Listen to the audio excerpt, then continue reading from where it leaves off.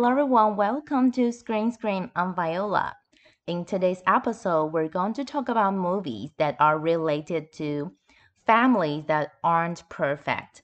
I know we all have a family that's not perfect, but families in these movies have certain serious problems, and let's see how they deal with them. Both of the new movies we're going to talk about today are not from Hollywood, and the first one's from Asia. Let's listen to the introduction of it. Kotoko, the story of a single mother who suffers from double vision. Caring for her baby is a nerve-wracking task that eventually leads her to a nervous breakdown. She is suspected of being a child abuser when things get out of control and her baby is taken away. 毎日が真剣勝負です。The first new movie we're going to talk about today is a Japanese movie. And actually, it's not a new movie, it's a classic re-released. It was released in 2011. It's very interesting that it was released in 2011 and it was selected at the Golden Horse Film Festival in 2018. Finally, it's going to be officially released in Taiwan.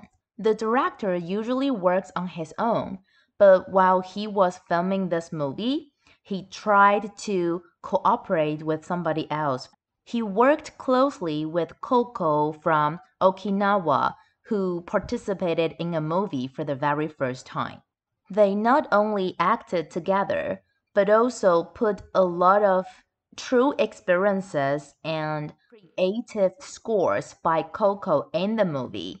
They even tried to apply the format of a mockumentary and improvisation in the movie, creating not only the hysteric, depressed tone, but the desperation for relief. We can see the brand new, unique storytelling style of the director. It won the Best Film at 2011 Venice Film Festival, Orizzonti. We heard in the introduction that the mother faces a breakdown after she has to take care of her baby on her own. But actually, after her baby is taken away from her, she lives alone and she encounters an author. The author expresses his love, his passion to the mother.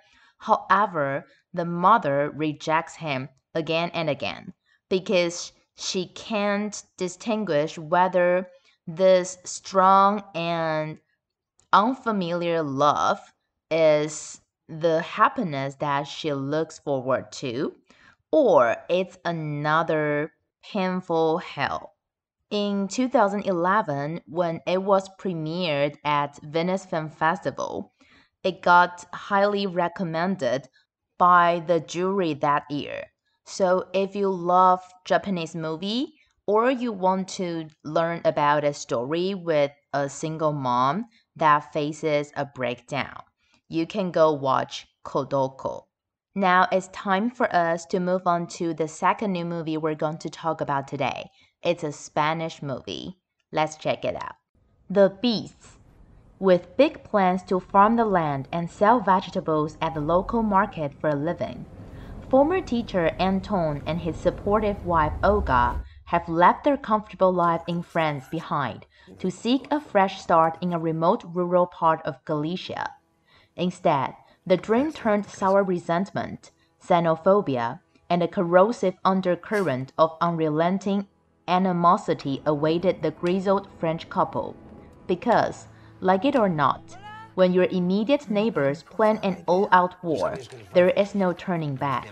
And as tensions simmer and the inflamed row escalates into a full-blown vendetta, the inevitable clash between the newcomers and the locals can only end in a shocking outbreak of violence that changes everything. No, Sean. Este sitio es mi proyecto de vida, mío y de mi mujer. Cada vez que me levanto a las 5. The second movie we're going to talk about today is a Spanish movie, as I mentioned. It was the biggest winner at the Goya Awards, which is the Oscars Awards in Spain. It won 9 awards, including Best Film, Best Director, Best Original Screenplay and Best Leading Actor. The plot is based on the true story that happened in Galicia, Spain in 2010, so it's a pretty new event.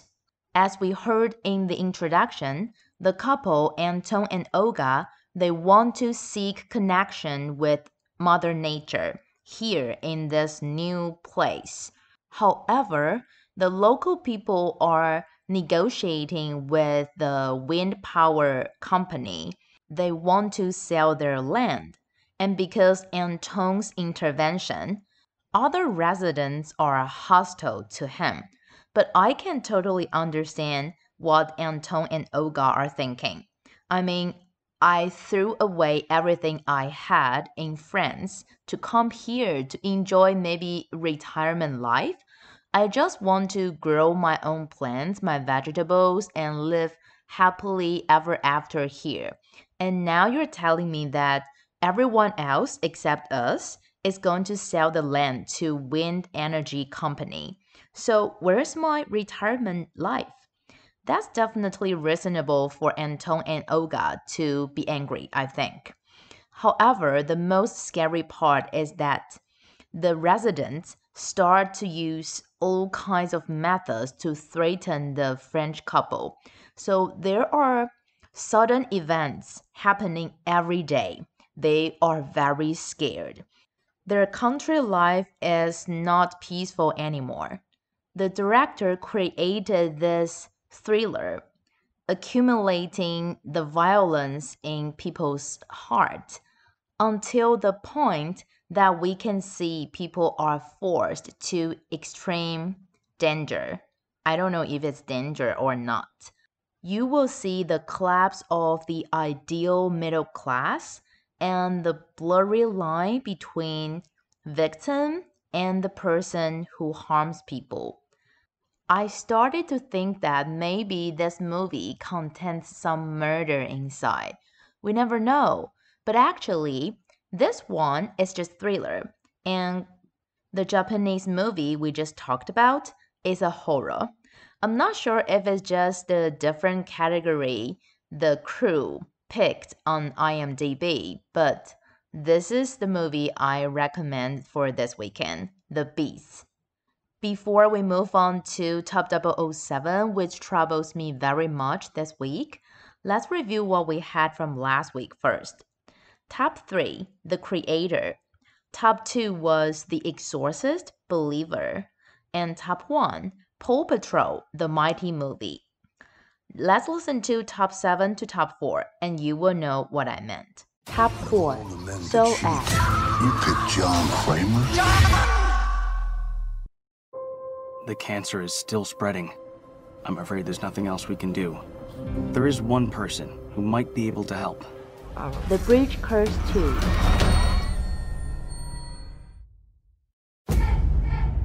你们可以说看看有关大人馆的传说吗？这栋楼的建筑师和学校有财务纠纷，把去财顺八卦建筑改成。 Wait, what?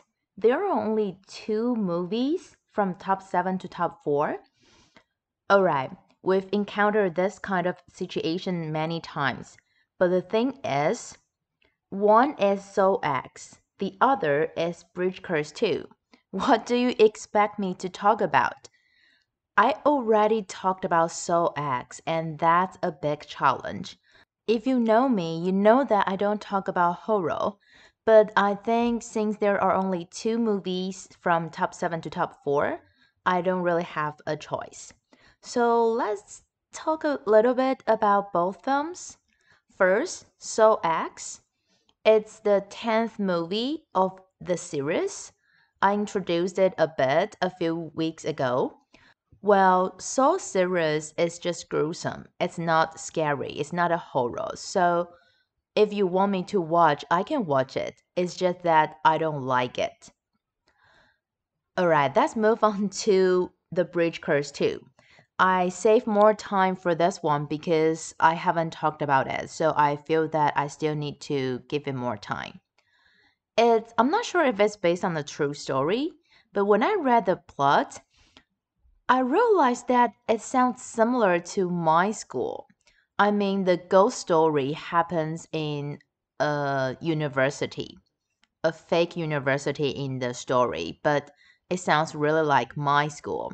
It says that the architect has an argument with the school when they were building one of the buildings at school. So instead of making a building that's supposed to suppress the ghosts, it traps the ghost. And that makes the ghost not happy. And you know what I mean. Alright, that's it. I don't want to talk about it anymore. Let's move on to top 3 to top 1 quickly. Top 3 Killers of the Flower Moon. Money flows freely here now. I do love The that. Creator. This is a fight for our very existence. Top 2 Taylor Swift. The Eras Tour. We're about to go on a little adventure together, and that... The Boy and the Heron. Top 1 Paw Patrol. The Mighty Movie. Did he say lunch? No. Alright, although it's crowded, I think it's easy to pick one movie to talk about from these 5 movies. I'd like to talk about Killers of the Flower Moon, because I just finished reading the original book 2 days ago, in one day. I started reading in the morning and finished it in the afternoon. But since it was just released last week, I think it's not time for I to discuss spoilers right now, even though it's based on true story. So I'd like to talk about the cast. This movie presents very strong cast. Audience gets to enjoy their excellent acting skills. Leonardo DiCaprio waited for this movie for 5 years. Originally, The Investigator from FBI was written based on him. But after the script was rewritten, he became Molly's husband. For Leonardo DiCaprio, breaking the case, detection, revealing the truth are definitely easier to control, to portray. But Leonardo DiCaprio and director Martin Scorsese both think that if they do that, they will lose the main purpose to deeply discover something about the Osage. As for Robert De Niro, he played a millionaire who isn't the person whom he seems to be. And we get to see how he fulfills his own ambition and desire in the movie. Aside from the actors, the actress is actually excellent. Lily Greystone actually has potential to be nominated at the Oscars. She's a Native American, and if she gets nominated, she will be, well, it depends on whether they sign up for leading actress or supporting actress. She will be the first Native American to be nominated as leading actress or the second Native American to be nominated as supporting actress. And because she grew up at the reservation, she said that the marriage between white people and Native American were very common in Montana, where she grew up. And it made it easier for her to understand the plot. But for her, instead of saying that Killers of the Flower Moon is a West movie, she thinks that it's a very heavy historical tragedy. That's very true because when I read the book, I read a lot of horrifying sentences. One of them is like this: the evil was not an anomaly, because when the author went to learn about the case, he realized that actually there were a lot more murders that are not related to the story in the movie, which means there are actually more killers. Anyway, I'm pretty sure Killers of the Flower Moon will stay on the chart for more weeks, so we will have more chances to talk about it. And that's all the time we have for today. Hope you like this show, and I will see you next week. Bye bye.